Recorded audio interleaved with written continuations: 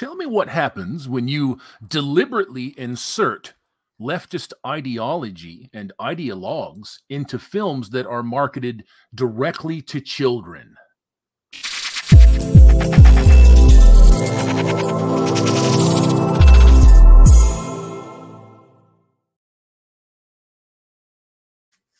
I'm going to save you the time on that. It doesn't go too well. Welcome. This is Pop Culture Rocks. You know who I am. Yo, man.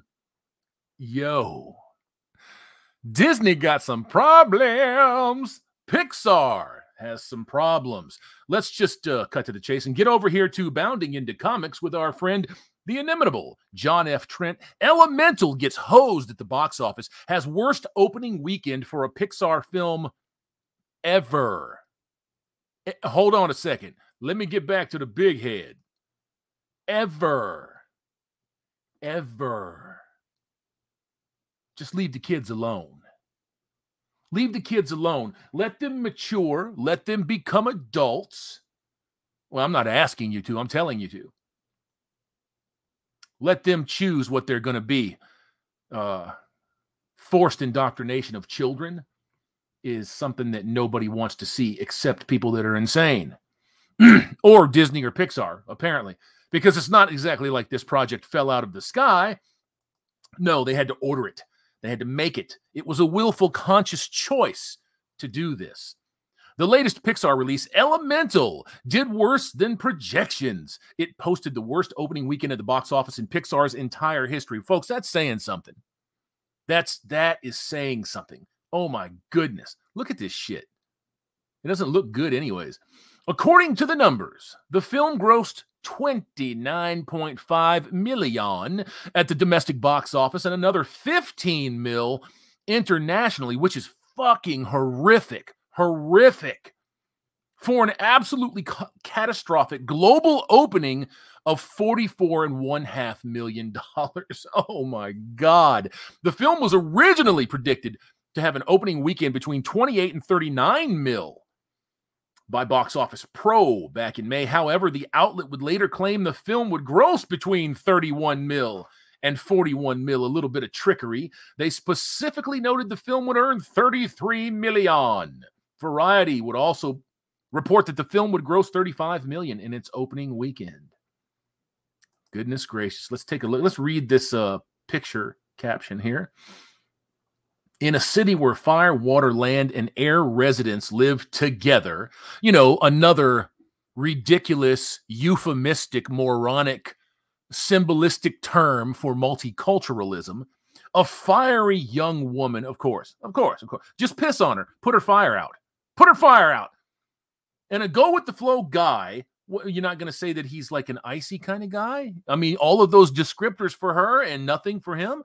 To discover something elemental, how much they actually have in common. Directed by Peter Sohn, The Good Dinosaur, partly cloudy, short, whatever. And produced by Denise Ream. Well, Denise is going to get her fucking shit reamed. Believe that. Believe all women believe Denise is going to get reamed. The Good Dinosaur, Cars 2, and I didn't like Cars 2. There was too much Tow Mater. I like Tow Mater, but there was too much of him. Disney and Pixar's Elemental release on June 16, 2023. Buddy, they're in trouble. They're in a lot of trouble. There's a couple of folks out there talking right now. Let me get to the big head real quick. There's a couple of folks out there talking right now. There is the realistic possibility with the way that Disney, Pixar, the subsidiary companies, ESG, DEI, all of this nonsense is coming together to make sure that Disney doesn't make a profit on any film that they release this year. Ruh-roh. That's a problem. I hope they go bankrupt. I hope they have a fucking fire sale. I hope that they sell the Magic Castle. I hope Cinderella and Sleeping Beauty have to go behind Kentucky Fried Chicken and satisfy people just to get chicken bones. Fuck them. Cannot stand these people. I'm glad to see it happening. I'm sorry. Look, I don't wish for people's ruination until they try to shove Chuck Wagon down my throat and tell me that it's filet mignon. No, thank you. I'm good. The 29.5. We didn't switch that back over. Let me get back to you guys there. The 29.5 million domestic number for the opening weekend makes the film the worst performing opening weekend haul in Pixar's entire history. The previous worst performing was the original Toy Story that has become iconic, by the way, that released back in 1995. That film grossed 29.1 mil. However, if you adjust for inflation, it's 58.1. That tells you where your dollar's gone to hell in a handbasket. Another poor performing Pixar film was Onward, which grossed 39.1 mil back in 2020. However, Onward released March of 2020, right before the world was shut down over nonsense. And we know what that was in pandemics, baby.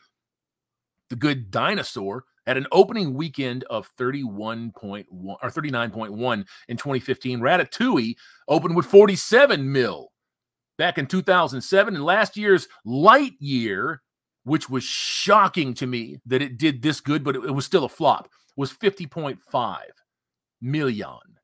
Yes, shocking, absolutely shocking that film opened with 50 and a half, but it dudded out big time. Disney scooper and analyst WTW Pro also notes that something like half the audience is going to see Elemental versus the previous worst situation that Pixar has faced, The Good Dinosaur. He makes the calculation by looking at the average ticket price for films in 15. That's 2015, the year The Good Dinosaur released, and ticket prices in 2023, which are a lot more. In 2015, according to the numbers, the average ticket price was $8.43. The average ticket price in 2023 is $10.45. So, I mean, then that speaks to what folks are saying. Let me get back to the big head real quick. If you keep up with the entertainment industry, movie, box office prices, tickets, numbers of butts and seats, that's in line with what people have been saying now for about a year. Higher ticket prices, less people coming. Plain and simple. Plain and simple. So higher ticket prices, less people coming. So you've still got some margin, but most of it's gone, gang. Most of it's gone. The Good Dinosaur grossed a total of 114.7 mil domestically and sold 13.6 million tickets. It's a lot of fucking tickets. It's a lot of tickets. Not only did the film bomb at the box office, but Pixar boss Pete Docter was already making excuses for it before it arrived in the theaters. Of course. Of course. Let's get down here a little bit. See what we can see. This looks like shit. It looks like shit. It really does. What is this about the non-binary or gay cloud or the gay friggin' fire girl? What the fuck ever. You know, with the layers, we go in and we try to do physical and verbal comedy. We look at the visual puns and approach as many different venues as we can. So there's really something there for everybody. That's the hope. Well, if it's anything like Disney's last pile of shit and every pile of shit that they have produced, my goodness. Doesn't anybody over at Disney understand that this obsession with dumbing down everything, with identity politics being just smashed into everything, the ill-timed humor, you can't have a moment of tension in anything that Disney produces, because as soon as somebody dies and their guts are all over the fucking ground and everybody's weeping, somebody cracks a dumb fucking joke. What is that? I can't stand it. I can't stand it. And it was incredibly prevalent in Marvel's Phase 4.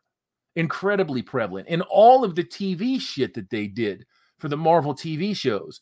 Just stupid, ridiculous, ill-timed humor. Stupid humor. It makes you wonder what they're trying to do. I mean, is it intentional sabotage?